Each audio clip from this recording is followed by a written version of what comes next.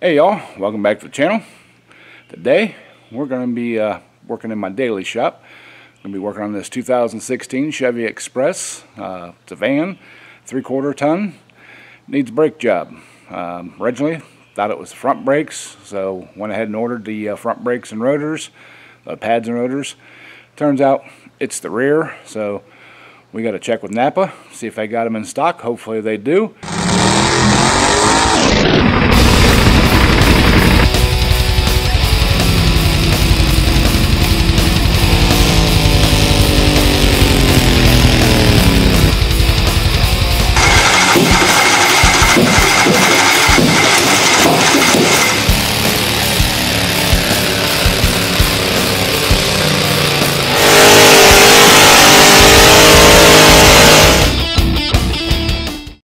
First thing we need to do is measure the brake rotor, the top hat part, the part where not where the pad rides, but the other part. See how big it is, because they make two different ones for these vans. So we're going to get her up in the air and get them off, and we'll get them measured and get them ordered, hopefully. All right, y'all. Got the tire and everything off, and this is definitely the side that is making the noise. You guys see that rust there? We're going to have to check these slides and caliper to make sure that that caliper is not seized up. These slides aren't, because it's not retracting, I guess. So yeah, get this. I got to pull these bolts out. We got to measure here to see what size it is to get the right rotor. So I'm gonna set the camera up and we'll get this pulled apart. Alright, y'all, try to get you guys a decent angle to see what I'm doing. We're gonna try to push this caliper back over, and so,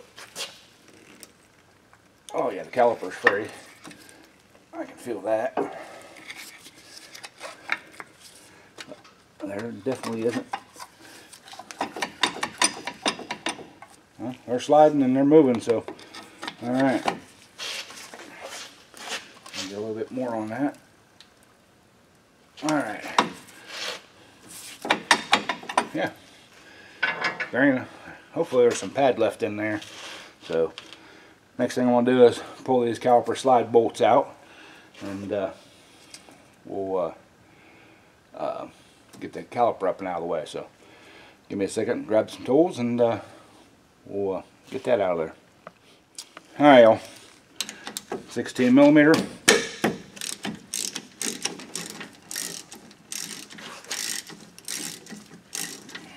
That one broke loose and almost out.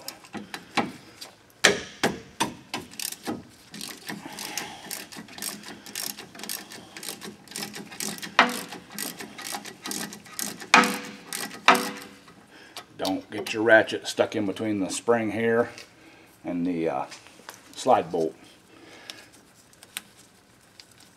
Trust me, ask me how I know. I do have a handy dandy wrench here.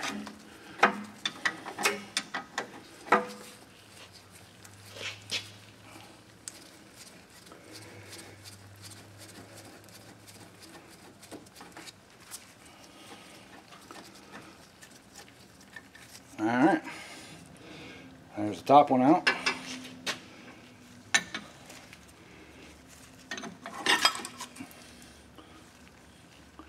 And there is some slide left on that.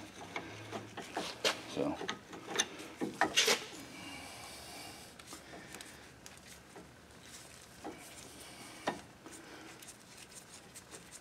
there's some, that's a slide pad. Alright, there's that one out. And I'm not gonna troll the trolls. I'm not gonna let it hang by the brake hose. We are gonna lay it up there. Woo! Sheesh. Yeah, there wasn't much left of that pad. Yeah, she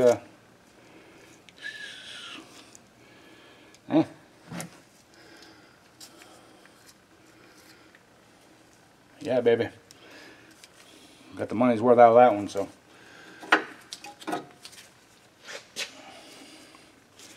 Yeah, and this side here is pretty thin too, so not down to metal, but she did get her money's worth out of it. So, all right, next thing we gotta do, pull these big suckers out of here and take the mount off, caliper mount. Some of you may say, well, you could have just pulled the caliper mount. I like to make sure that these slide pins are nice and free, which these ones are, I mean, they're free. Top one, yep, there we go. You know, it might have gotten a little warm, but we'll take them all apart, clean them. Plus, I want to clean where the brake pads go in, and you can't do it with the caliper in there. So, yep, get that thing taken off. I'm not going to video that, but yeah, get that off and we'll get this rotor off here. Alright, y'all. I said I wasn't going to video it, but I'm going to. It does take an 18mm socket, a breaker bar, and a cheater pipe. So,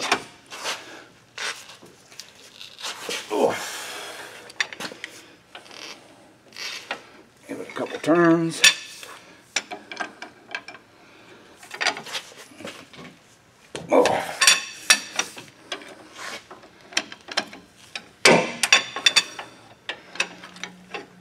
Alright.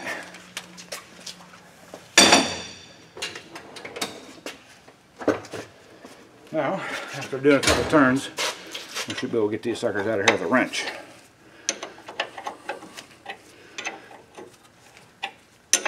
Yes, a ratchet wrench would be a lot quicker, but I didn't feel like getting one out today.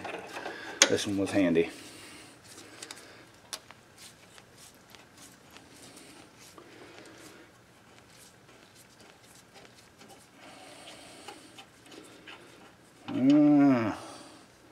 Somebody's been in here, and it wasn't me. They put never sees on these. Never sees these. Never. Always Loctite them. I use the blue, but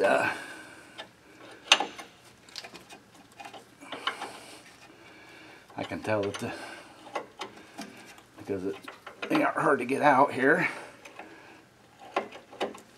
So, but that never sees actually turns hard, has turned hard, and you know, this ain't a bolt that you want to take a chance of it backing out. These things back out, bad things happen, especially on the, well, it doesn't matter, front, rear. Yeah, yep. Never sees on that one too. Never fear, we'll get them cleaned off and get the proper stuff put on them. So, but there's that. I'm right out of there. Awesome. We'll get this over on the bench, get it cleaned up. But now we can get our rotor off here, get some measurements, and get the right ones ordered. So I'm gonna work on that. We'll bring you guys back after we get her off. All right, y'all. So I was going to bring you back after I got that rotor off, but this is kind of interesting, I guess, or should be known. These have internal e-brakes. It's like like the old drum brake system. There is an adjuster back in this hole down here at the bottom of the little rubber plug.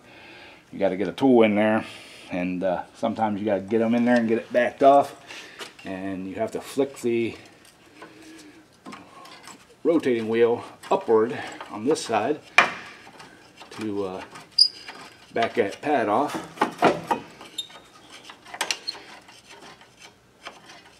You just gotta keep working it.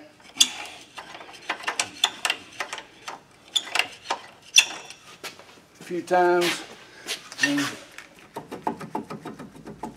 she's still stuck on there.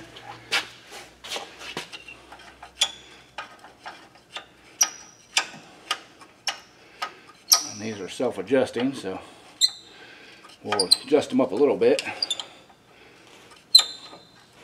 Okay, she's in there all the way. Let's see if we can get her. Oh yeah, she's wiggling off there.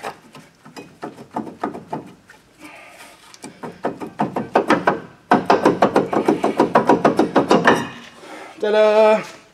She's off.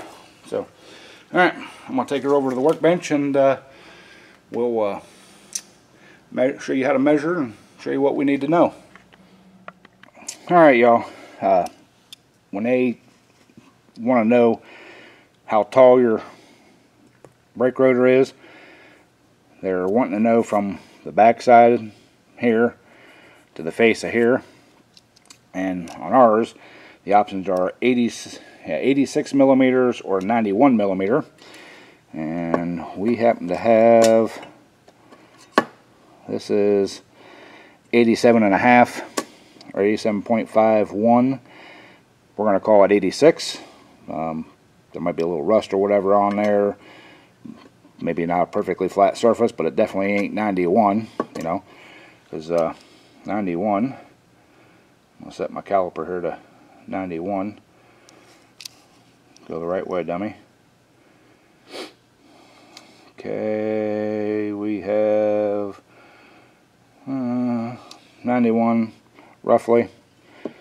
Yeah, and if you guys can see that gap in there, but yeah, there's a good gap. So we need the 86s.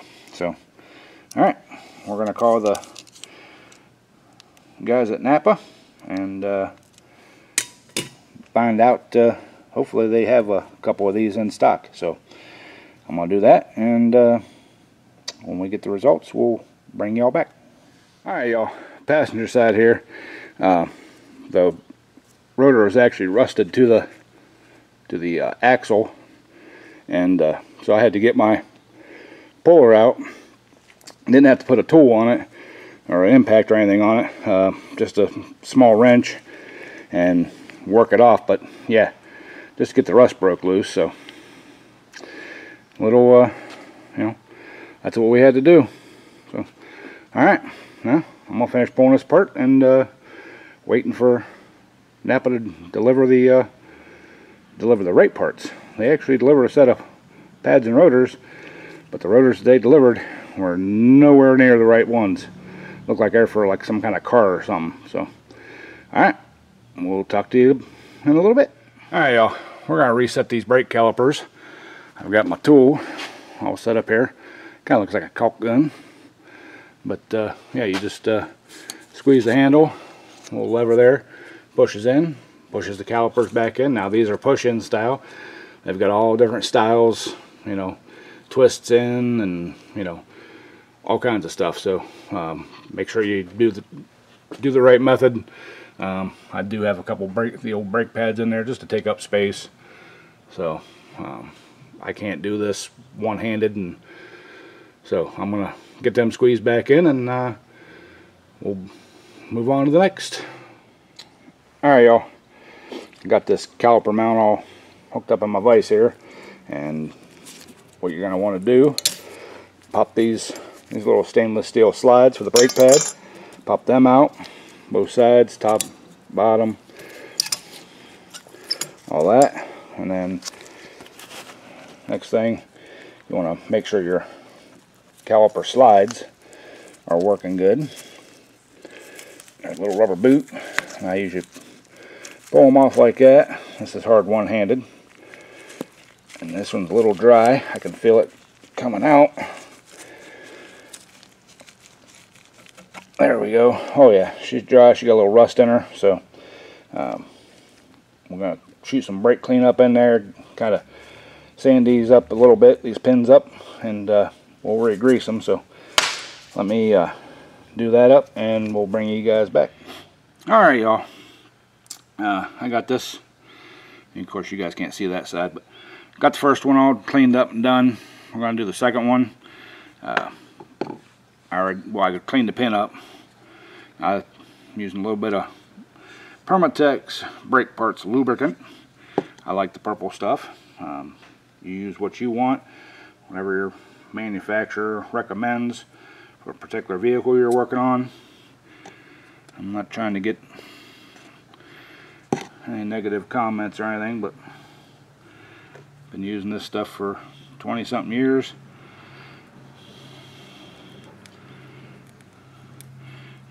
Of course, with the grease I put in there, you got to kind of push and rotate, and, you know, because it's gonna create an air pocket in there. Actually makes a really nice seal. Just keep pushing her in and out until. Okay. You want to take a little bit of that grease, put it up here around the top part of the pin, like so. You want to do around the base where that rubber boot goes, because we're going to try to make, you want to make a seal where this boot goes on. So slide that up on, slide that up on. Make sure she pops up on the mount and on the pin. There we go. Easy peasy. So, alright, I'll show you what to do next.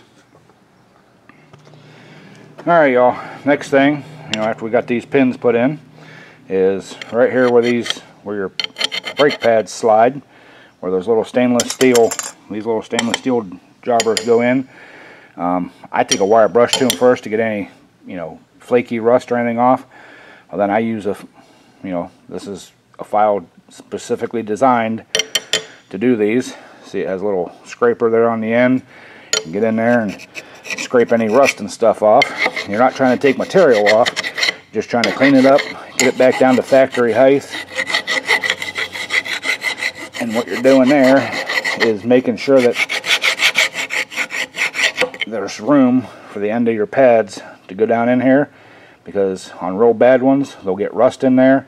It's called rust jacking. It pushes up and it'll lock your pad in place, and that can lock your caliper and make you, wear your pads and stuff out.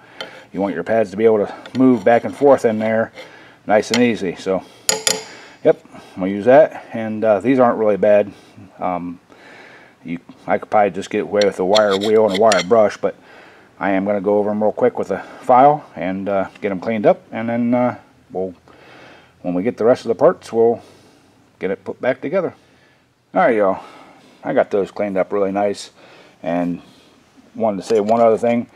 Before you put your stainless steel slides in there, put a nice little thin coat of grease down in there. That'll help protect the surface from rusting, and well, not eliminating, but less chance of the rust jacking occurring. So yeah, put your nice little thin coat of grease like that in there, and make sure it's grease for brake parts, not just wheel bearing grease or anything like that, because you want it to stick. You don't want it to get hot and leak out of there. So alright, waiting on parts, so we'll continue on when we get some parts. Alright, y'all, getting ready to put these pads in the caliper mounts. I like to use this stuff here. It's basically a glue.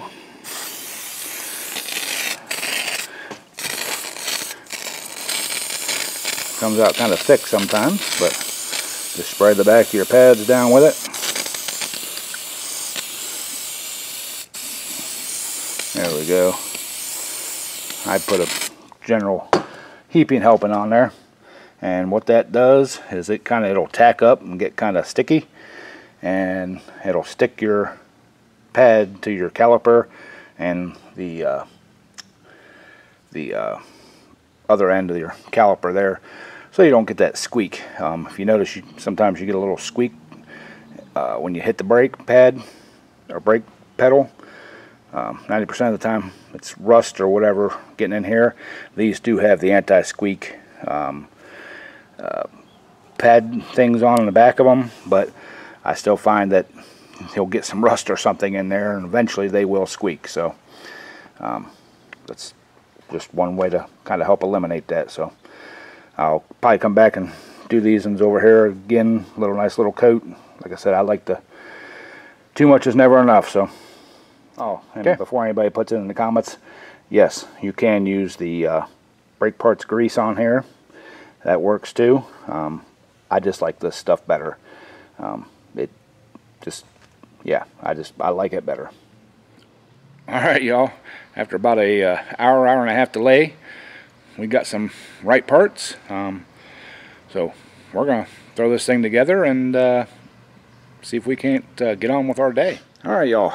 After a little wait, got the new rotors, the right rotors. Big thank you to Napa. They actually ran to another store specifically and picked them up and brought them to me. Any other time for anybody else, they would probably just said we can have them Monday, but they treat me very well. Big shout out to Napa Auto Parts in Lyons, Ohio. They're awesome. Alright, y'all, finally got the right rotors, so we're going to go ahead and assemble these back together. Got my bolts, got some Loctite on them, blue Loctite to be exact. Like I said, you can use whatever you want to use. Myself, I use the red or the blue.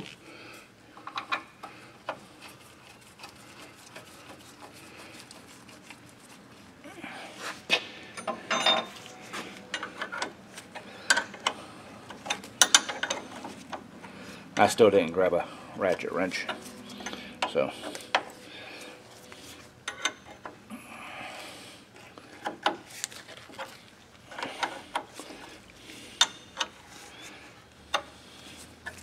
alright, I'm going to shut the camera off, tighten these up, and we'll bring you guys right back. Got those bolts all tightened up and torqued up. The torque spec on them is the German torque, Guttentat. So, yeah. Next thing we got to do, put our little slide guards in here. And these do have an anti-rust coating on them. You probably can't see it, but it is a anti-rust. These things won't rust, but they're also stainless steel. But these, you know, the bracket itself will rust, so that's why I put the grease on it. So let's get them snapped down in.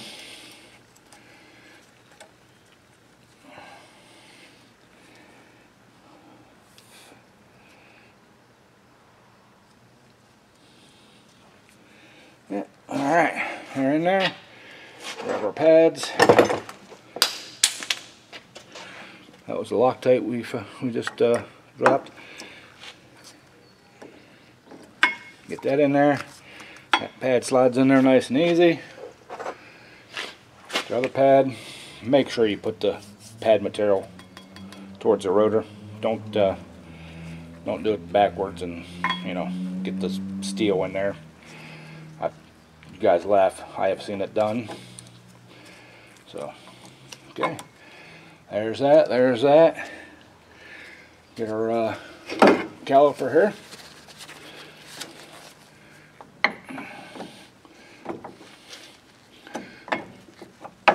There. Alright. I don't have the caliper pushed back in quite far enough, so I'm going to grab my tool, push that thing back in. After sitting for a while, it must have drifted out just a hair, so let me grab that, we'll put it in, and we'll get this installed. Alright, y'all.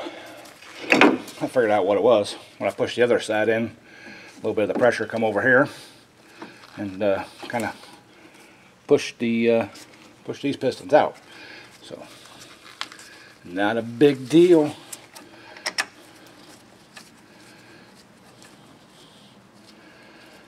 Okay, that one started.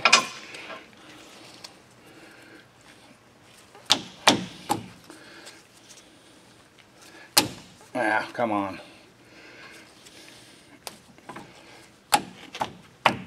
Alright. I need to be where you guys are at so I can get this on here. So, alright, y'all. I figured out what it was. It wasn't the caliper that was drifting out. I had the pads on wrong. The squealer goes at the top. There's a couple rivets on the back side of the one pad that have to go on the outside. The other side, it slides in. So, so, all right. Now, I'm gonna finish tightening these bolts up, and then we'll move on to the other side. All right, y'all. Got this side all together. No big deal. When you're putting these caliper slide, the bolts in on these pins, there's flats and notches right there. Make sure you get that flat back in that notch. They can turn, and you get out here and your bolt won't tighten up, and yeah, it causes all kinds of problems. So just a little thing to look out for. So all right, let's move to the other side. Hey y'all, just a little reminder, anytime you do brake work on your vehicle, doesn't matter what vehicle it is, replace the pads, rotors, just the pads, you know, whatever, before you put it in gear, start it up and pump your brake pedal nice and slow 3 or 4 or 5 times to get everything seated back out against the rotors and stuff, and get everything back where it was, because if you don't, even though you put your foot on the brake and you drop it in gear, you may go for a ride. So just a little friendly reminder tip from the bear. Alright y'all, we got the back tires back on. It's down on the ground. Got the brake job done. This took about twice as long as what it probably should have, just because we had to wait on parts and stuff, but that's easy. It's an easy job. You can actually do it in your driveway, you know, on jack stands and stuff. It's not real bad. So that's all I got for you today. Hope you guys enjoyed this video. If you did, please hit the thumbs up button. If you're new to the channel, hit that subscribe button and ring the bell. Get all the notifications of everything we do here in this garage, the home shop, out the tractor pulls, and even in the kitchen. So love y'all, and as always, keep wrenching, keep pulling, do all that stuff. Talk to y'all later.